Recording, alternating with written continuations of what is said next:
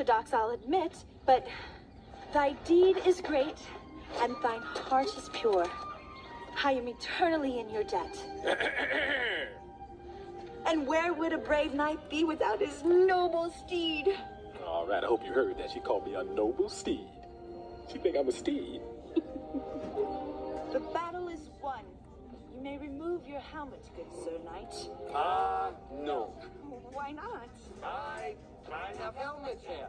Please, I would look upon the face of my rescuer. No, you wouldn't. Just. But how will you kiss me? What? That wasn't in the job description. Maybe it's a perk. No, it's destiny. Oh, you must know how it goes. A princess locked in a tower and beset by a dragon is rescued by a brave knight. And then they share true love's first kiss. With Shrek? You think, wait, you think that Shrek is your true love? Well, yes. You think Shrek is your true love?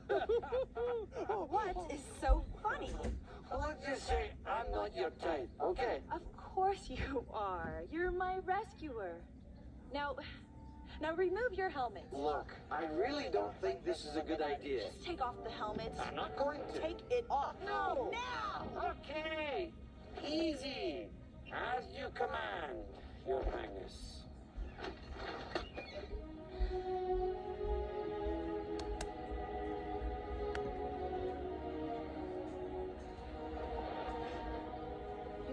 You're Okay, so an ogre. Oh, you're expecting Prince Charming. Well, yes, actually. Oh, no. This is all wrong. You're not supposed to be an ogre. Princess, I was sent to rescue you by Lord Farquaad, okay? He's the one who wants to marry you. Well, then why didn't he come rescue me? Good question. You should ask him that when we get there. But I have to be rescued by my true love. Not by some ogre and his pet. Well, so much for noble steed. Look, Princess, you're not making my job any easier. Well, I'm sorry, but your job is not my problem. You can tell Lord Farquaad that if he wants to rescue me properly, I'll be waiting for him right here. Hey, I'm no one's messenger boy, all right? I'm a delivery boy. You wouldn't dare. You coming, donkey? Down! Oh, yep, I'm right behind you. Put me down or you will suffer the consequences. This is not